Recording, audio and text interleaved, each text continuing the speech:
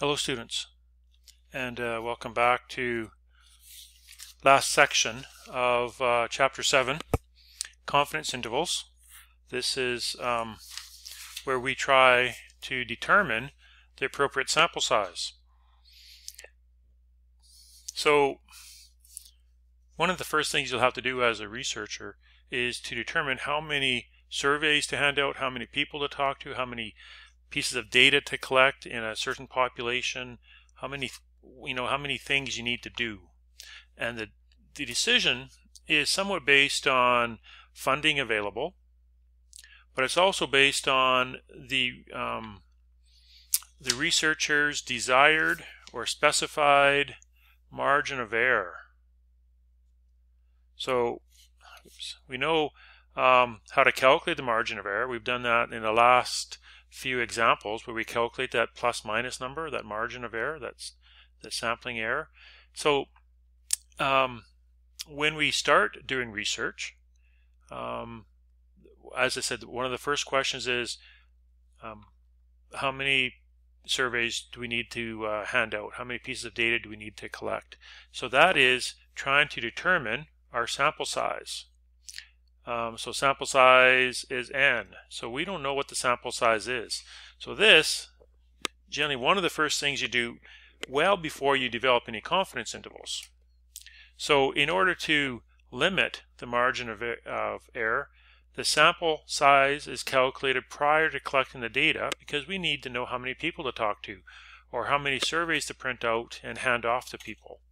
So this is something we do before we collect any data. We need to determine how big our sample size is going to be. So there's two types of calculations for this.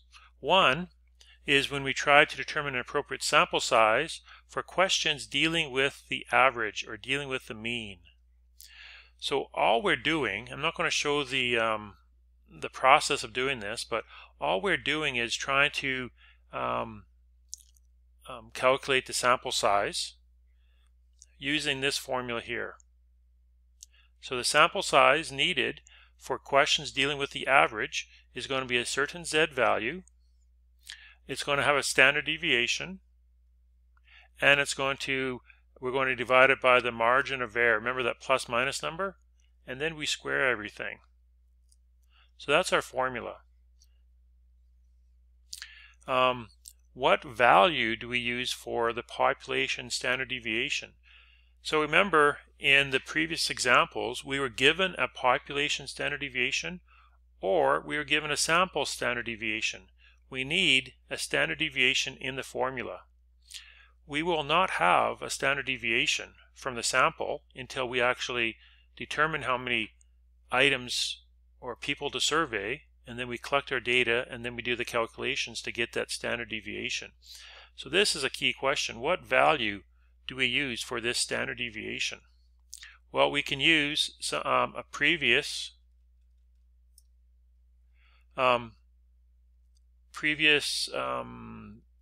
study that might be similar, which might have a standard deviation that we could assume that's going to be the same.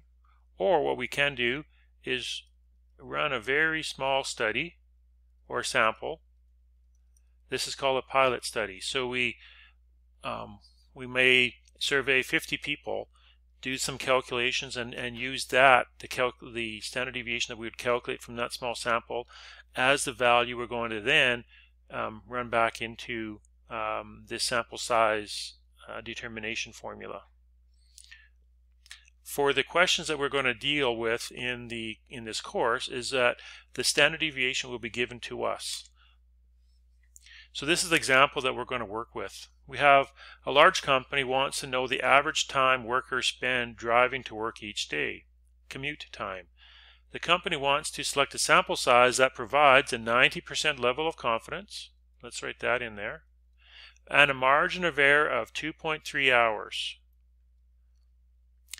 A previous study, so that's a very important statement here, previous study had a standard deviation of 13.5. How large should the sample size be given that we are using a 90% confidence interval? So sample size determination questions always use a Z value.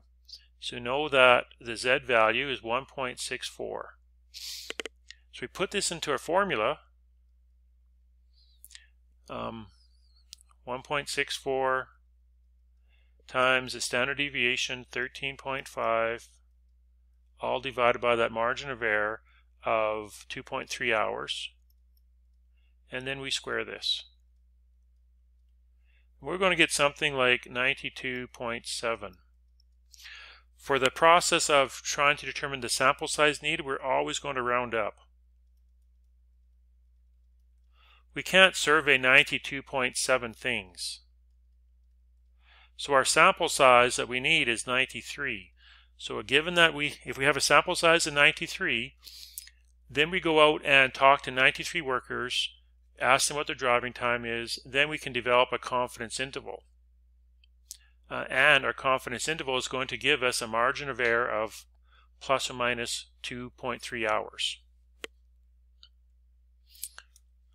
So the second type of sample size determination is questions dealing with the proportion.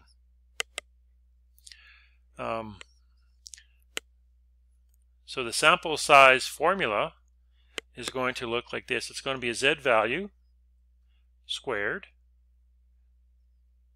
times a given p-value, and then 1 minus p divided by the margin of error value squared. So similar with the last example in terms of what value do we use for the standard deviation, what value do we use for the proportion? We're not going to know the sample proportion until after we have collected the data.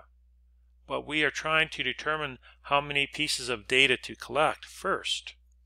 So this is very similar. We could use a sample proportion from a previous study. We could also do a pilot study. Do a really small study in order to collect that information. Or, if in doubt, if none of those values is known to us, what we're going to use is p is going to equal 0.5. This value of 0.5 will maximize the sample size. What you don't want happening is going through your research and then you realize at the end that your sample size was actually too small. You miscalculated something, for example, or you didn't get all the responses back that you thought you would. And so if your sample size is too small, your results aren't going to be as representative as possible. So it's always better to survey more than you need. So using this value of 0.5, if no other value is given to us, this is what we're going to use, and this value will always ensure that the sample size is perhaps larger than you need. So the example we can work on is this one here. A poll is to be conducted to predict the winner of the upcoming election.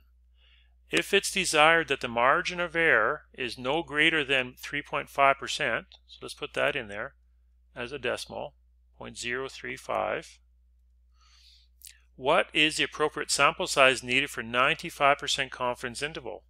So 95% confidence interval, that translates to a Z value of 1.96. There's no value for p given here. What is the sample proportion we need? Nothing in the question gives us either information about a previous study or a pilot study. So when it's not given, we always use a value of 0.5. And then we can calculate the sample size.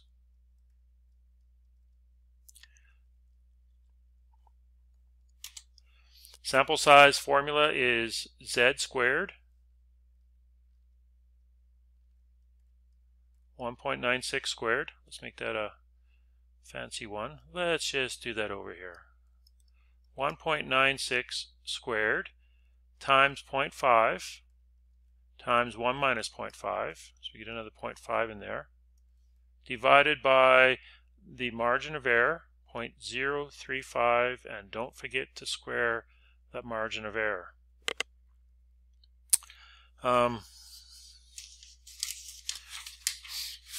when we do the math for this one, we're going to get an n value, a sample size value of 784. So now we know how many people we need to call or talk to. If we talk to 784 people that will vote in the upcoming election, we will have a margin of error less than 3.5%. So now we can determine, or now we know the process to find that really small margin of error, because a smaller margin of error with a large degree of confidence is the best of both parts. We always want high degree of confidence and a small margin of error.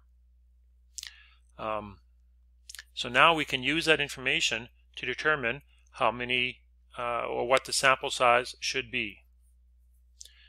So that is it for our discussion of Chapter 7, confidence intervals, and then determining the appropriate sample size.